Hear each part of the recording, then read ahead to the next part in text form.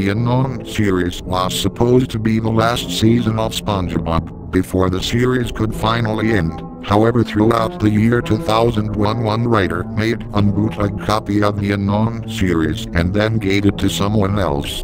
I went to my computer to look for full episodes of SpongeBob when I came across an eBay auction that said, SpongeBob Unknown series, bootleg copy, 2001. I was so excited.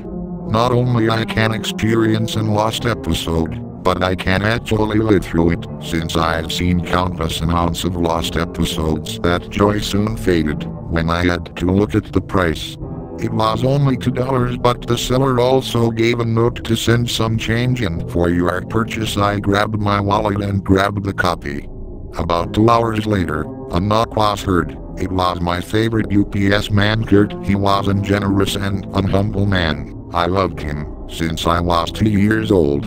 I said, "Hi Kurt, got my package." He pulled out an B-shaped package and then told me, "You don't need to sign anything at all. You can go ahead and grab this," he said, giving off a smile. He knew I wanted that package. I tipped my UPS man and opened the package. I came across an odd SpongeBob DVD called SpongeBob Unknown. I opened the DVD to find a blank CD jewel case in the box called SpongeBob. I knew that it was for the PC, so I got out my laptop and inserted the disc. Then a notification popped up saying, "Please scan for viruses." I scanned it. It was perfectly clean. I grabbed 2 cans of root beer, 2 slices of pizza and watched.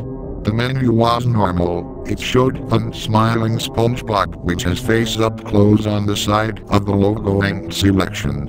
I hover over scene selection and clicked. The episodes were normal. These are the normal episodes. Wormy. SP 129. Valentine's Day. The Paper. The Great Snail Race. 2 SpongeBob Disney movies, The Lost Episode and SpongeBob's House Party. Then I came across the episode, Unknown. I was confused, so I hovered over the mouse and double-clicked in the episode. It played a short video cutscene before the intro played. It began with a normal intro, when suddenly the entire intro reversed over and over again. But then, in the last one, SpongeBob frowned the screen and then the title screen showed. Unknown. Written by Paul Tibbett. Then it began with SpongeBob snoring as usual. Then he woke up without his clock waking him.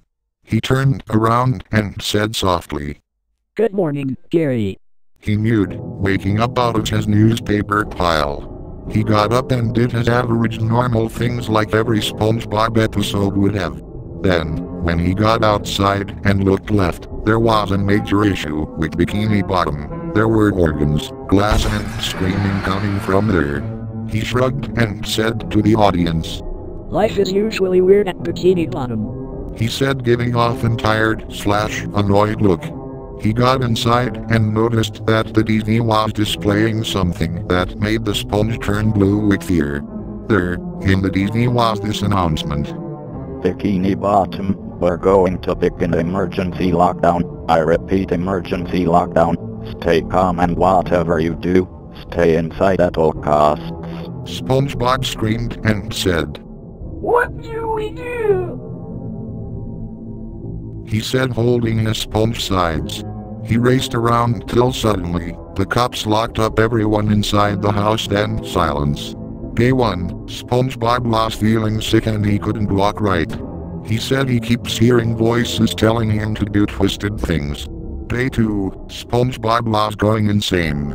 He killed Gary and ate his flesh and mucus. Day 3, the cops came back to SpongeBob's house to check on him. They said, "This is the police, stand your guard." SpongeBob only muttered 3 words. "Trapped. Yeah, lost." One cop was so afraid, he said. "You okay, sir?" He put a hand in his arm. SpongeBob was so insane he growled at them and ate their entire bodies. Then 2 FBI's entered the mayor's office and said, "Sir, our mission's a success." The mayor smiled evil. Good. The episode ended. Oh holy man, that episode was so disturbing I destroyed the CD and box. I tried contacting everyone but to no one. Then I got an email from Paul saying these words. That wasn't me who made that episode.